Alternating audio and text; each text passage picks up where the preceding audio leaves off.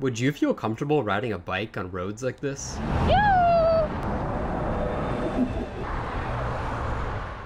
What about a road that has a bike lane? Would you feel comfortable riding here? I think most people who live in LA would answer no to both of those questions. But if you relied on Google Maps to give you an impression of where you can bike around LA, you'd be completely misled, because many of the lanes that they're labeling as bike-friendly aren't in reality. The legend here labels all bicycle-friendly roads as this dotted green line, but this label is often given on roads that don't deserve it at all. As an example, let's show you San Vicente over in West LA. Google is calling this a bicycle-friendly road despite it being a very high-traffic thoroughfare with almost no bike infrastructure. I mean, we got a little share telling you this is where they want you to ride your bike, but if you ride here, you'll get hit eventually. But this deceiving designation as a bicycle-friendly road shouldn't be entirely blamed on Google. The city is what's calling this a bike-friendly route, and their Share system is what designated it for Google and flagged it as proper infrastructure.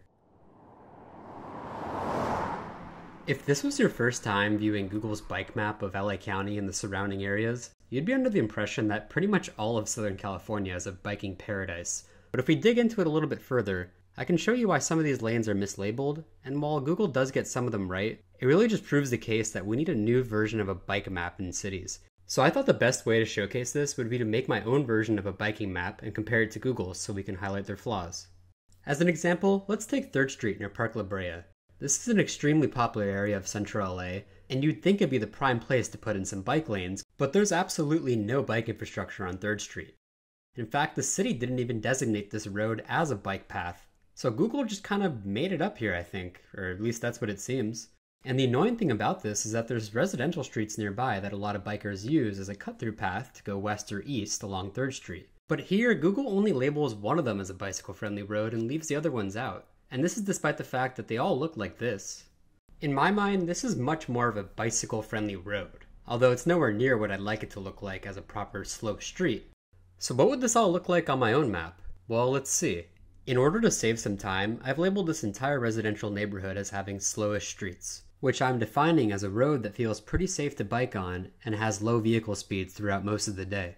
And I kept a separate label for the 2 roads closest to 3rd Street because I wanted to indicate that this could be taken as a cut-through path in order to avoid all the traffic and danger that I showed you earlier. So as an experiment to fix this, I've created my own version of a biking legend that I think better suits day-to-day reality.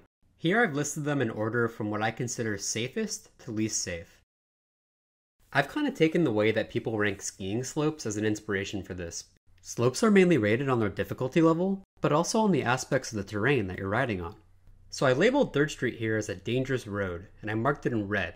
Every red road you see on this map is just like 3rd Street. They're typically large thoroughfare roads which have tons of traffic and absolutely no bike infrastructure. These red roads are typically so unsafe that most people will stick to the sidewalks when they confront them, or at least I do too. But riding the sidewalks consistently is not safe either. There's tons of driveways where people peel out at high speeds, and you're constantly in conflict with pedestrians and other debris.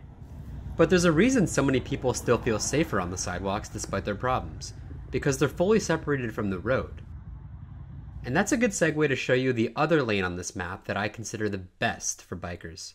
It's labeled orange and it represents a fully road-separated biking path. Here's one of my favorite examples of those over near the 405 in West LA. But going back to my map, the park here isn't actually dedicated or meant for bikers, but you can legally use it as a biking or scooter path, and many people do. Another road-separated path that bikers can use here is in the Grove. The Grove doesn't let you bike here, so you're going to have to walk your bike, but you can use it safely to quickly cross into the path and go across the street. Here you can also see these dark purple lanes that I've labeled. These represent the best form of a slow street. Let's take a look at one of those here in the Grove, which serves as a 5-mile-per-hour back alley route for cars to pass through.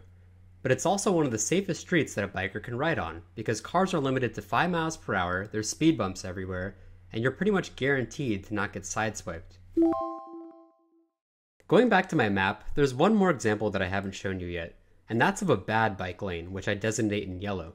This is by far the most common quote-unquote bike lane that you can see in the city of LA. And it also happens to be the worst form of bike lane, because it has no door zone separation and it only provides you a white strip of paint for protection. There's a lot of debate actually in the cycling community about whether or not it's useful to even take this kind of lane, Because if you actually ride it right in the middle where you're expected to by drivers, you'll be put right into the door zone, and if one of these parked cars opens their door, they'll hit you, sending you flying right into the road or into an oncoming car.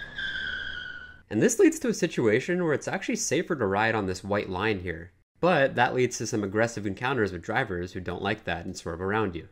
There are a few examples of bad bike lanes like this working in LA, but that's usually the case only when you have safety in numbers. Check this one out, for example, over in Venice. If it seems weird to you to see so many bikers like this bunched up in LA, there's a reason for this.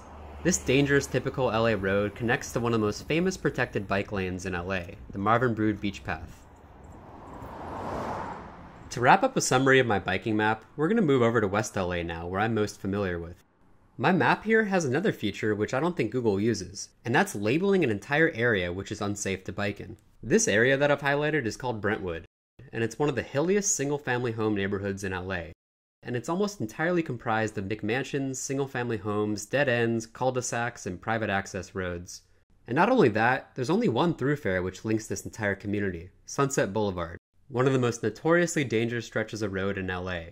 And because of the way that Brentwood's laid out, if you're biking here from West LA, you pretty much have to cut through Sunset Boulevard at some point in order to reach the hiking trails above the community.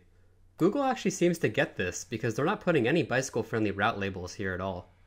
As far as I can tell, there's no easy guide to tell people where to bike around here. And this is a huge problem because having to cross Sunset, even for 20 seconds, is enough of a bad experience to make you want to quit biking in LA for good. So that's why I've identified 3 possible cut-through paths that people can take from Santa Monica or West LA. If you rode your bike up one of these 3 safe paths, you'll eventually reach the trails here which connect to the valley. And if you have an electric mountain bike, you could actually beat traffic on the 405 and reach the valley quicker than you can in a car. Obviously, this isn't going to turn into a Monday to Friday commute for people. It's still going to take a lot out of you to mountain bike across here, but I wanted to label it as an option on my map. I have a sense that if more people found out that there were quicker and safer ways to get to a place instead of driving, that induced demand for biking would explode. Obviously, we need to build the infrastructure out to actually cater to that, and that's a whole different topic. But just getting Google to reform their bike map would go a long way in getting people to realize that there's safe and protected routes in many of these cities that we consider car-centric. And if Google doesn't end up fixing their map, well, versions of my own map can be replicated in pretty much every city, and I encourage anyone who wants to and has the time to please do so.